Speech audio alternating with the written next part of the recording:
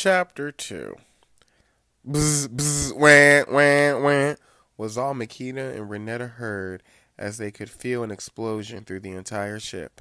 Makeda tapped in front of her and a screen popped up showing her worst fear coming to life. Her ship was under attack. Makeda's body was wrapped with fear, but Renetta grabbed her and quickly snapped her out of it. Makeda, do something! Makeda shook her head, shaking all the negativity out of her. She jolted forward as her ship was hit again.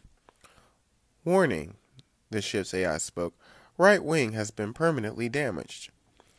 Makeda glanced over at Renetta, whose hair was on fire as she stared ahead and began soaring through the sky. She zigzagged through meteors and debris, flying her hardest across the galaxy to get away from whoever was attacking her. She knew she was the greatest. Her flying skills spoke for themselves. She was almost near the SoPre planet where Renetta was from. She knew if she could get into their atmosphere, she would be protected. She made a loop, a left, and was right at the tip until an entire fleet of ships that were chasing her appeared before her, causing her to brake so hard Renetta flew forward into the window. Ouch.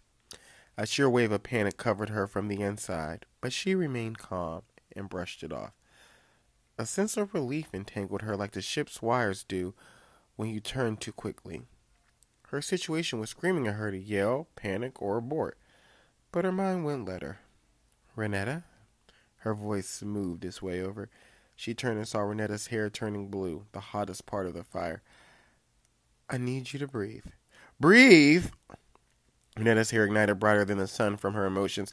How can you be calm at a time like this? I don't know. I just am. Makeda shrugged her shoulders.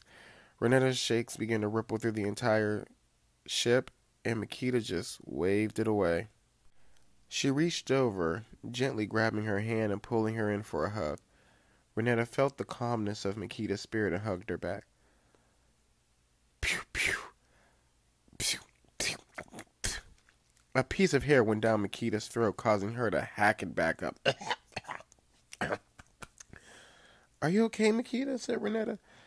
A piece of your hair went down my throat. Makeda's face scrunched in agony. Toasty. They shared a laugh. What now? Renetta wondered. Makeda looked around, taking in all that was happening. She was surrounded by space pirates that were going to shoot her ship down, for Lord knows why. She saw her friend more scared than a mouse staring a cat down. She reached her hand up and hammered on the red eject button, sending Renetta at light speed past the space pirates into her country safely. Makeda tapped the screen when a 360 view of the outside showed her fate. Spaceships from every side with lasers up aiming directly for her ship. The sound from the power-up made her smile while the fire calmed her to the core.